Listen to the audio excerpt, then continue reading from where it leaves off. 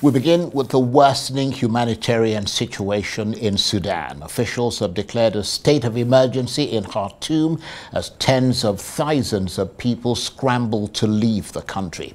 The army and the paramilitary rapid support forces are locked in a power struggle for control.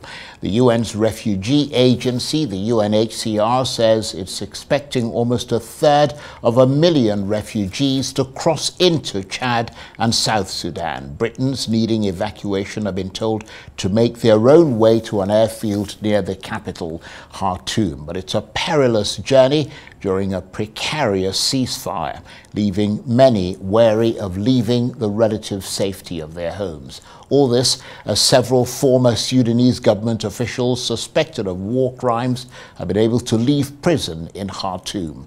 Arise News chief correspondent John Cookson reports. Only the brave venture out into the almost deserted streets of the Sudanese capital, Khartoum.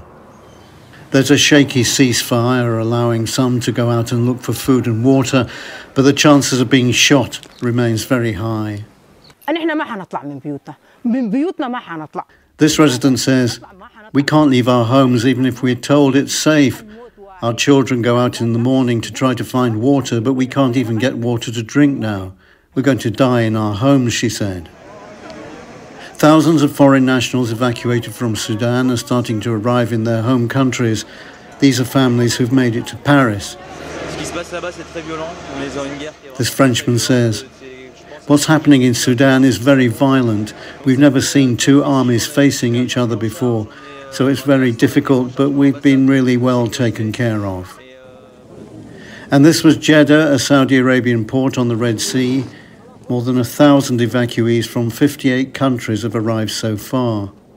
And as they did so, thousands of miles away in New York, there were calls in the UN for the fighting to stop. We need an all-out effort for peace. I call on the parties to the conflict, on Generals Abdel Fattah al-Burhan and Mohamed Hamdan Daglo, Emeti, and the Sudanese armed forces and the rapid support forces to silence the guns. It is incumbent on Sudanese leaders to put the interests of their people front and center. This conflict will not and must not be resolved on the battlefield with the bodies of Sudan's people. The British government also called on both factions to come to the peace table. I'm encouraged that both factions have called a 72-hour ceasefire, though of course we cannot be sure for how long it will hold. And any evacuation from a battle-scarred city is inherently dangerous. Britain is working hand in glove with our partners across the world, and after this operation we will do everything possible alongside our friends in the region to secure a lasting settlement for this tragic conflict. For now, Khartoum holds its breath, but what will the two warring generals do when the truce ends? John Cookson, Arise News. Well, Arise East Africa correspondent Mark Bichachi has been monitoring developments, and he joins me now live from the Kenyan capital, Nairobi. Good to see you, Mark. So fear is growing, supplies are running out, but concerns that the ousted leader Omar al-Bashir had escaped have turned out to be unfounded. What more can you tell us about all that? Well, it is interesting that it is true that Harun, one of Bashir's chief lieutenants, has escaped with a number of other senior officials within the Bashir regime. This is after prisons were and hundreds of prisoners are known to have escaped, some of them being indeed leaders in the former Bashir regime. Bashir himself is in hospital, and his family confirms that he is in a military hospital and has not escaped. What is also interesting is how this war is escalating. There are now reports where we see that businesses, factories are being bombed, businesses are being attacked, and people are actually being chased out of homes, and places are becoming, places of residence are becoming war zones. The battle is getting worse, even with the attack of hospitals today.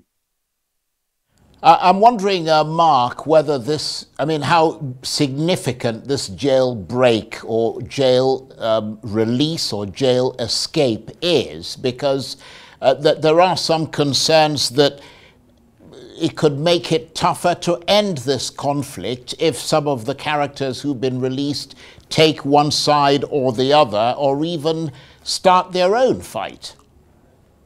Yes, indeed. Let's remember that Bashir led a military-led government. A lot of those people, one, have access to a lot of wealth and power, and second, they have connections within the military on both sides. Let's also remember that a lot of these leaders are parts of different tribal groupings within the Sudan.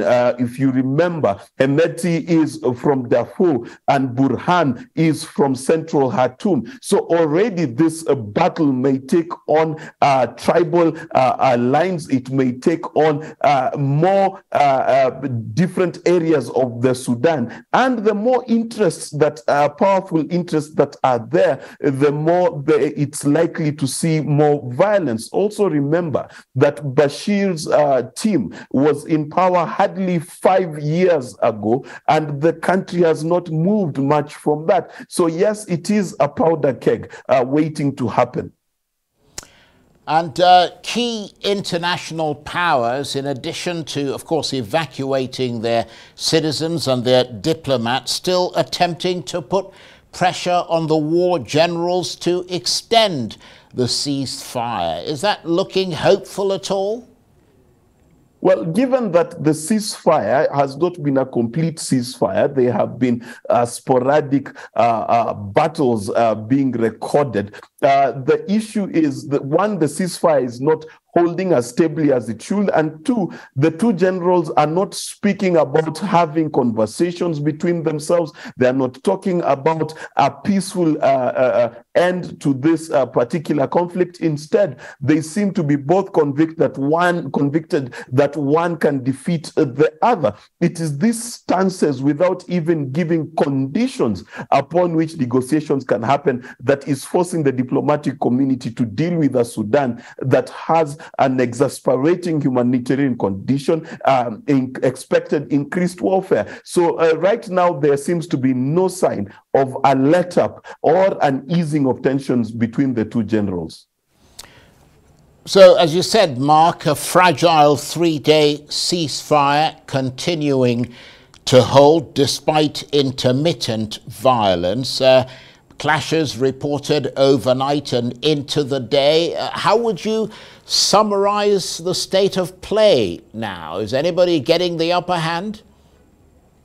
That has been the golden question. If you were to follow the various leaders on their social media and the various media outlets they are trying to reach, you would think that they are both winning. But it seems as though it is quite the stalemate, given that there is no significant change or confirmable change by anyone. If you listen to the statement of the special envoy to Sudan from the UN, he said that there is no way right now to determine who's taking the upper hand, because this battle is no longer just about the artillery and gunfire. It is also a big propaganda war where each side is claiming to have made progress. Each side is showing videos of the other surrendering to their forces and laying down their arms. So it is a big propaganda war, and it is very difficult to determine who has the upper hand. And of course, while many foreign countries, as we mentioned, are safely repatriating their citizens, for local Sudanese, the option to flee is much harder with no assistance.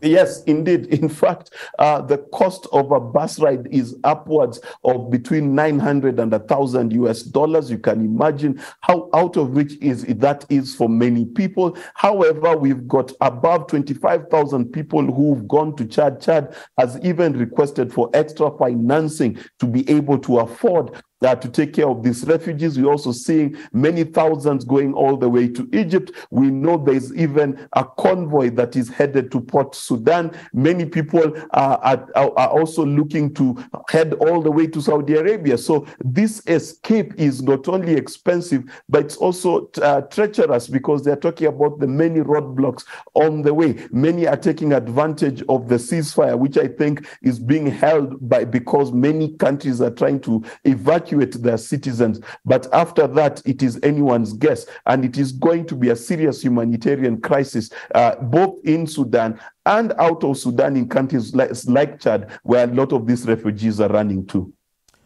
And very briefly, Mark, while this mass departure of diplomats, foreign nationals and ordinary people is taking place, I mean, what might this mean for the future of Sudan? Well, the truth is that the longer this Sudan conflict continues, the less there will be to salvage. We are already hearing of factories being bombed, infrastructure is being destroyed, and the value of the economy is dropping like a stone in water. So the more they stay at war, the harder also will it be for there to be peace. And let's also remember that in the last decade, nearly every country around the Sudan has experienced turmoil. So this will also mean the geopolitical environment around Sudan could also deteriorate. Mark, thank you very much indeed. Mark Bichachi is Arise East Africa correspondent, and he was talking to me there from Nairobi.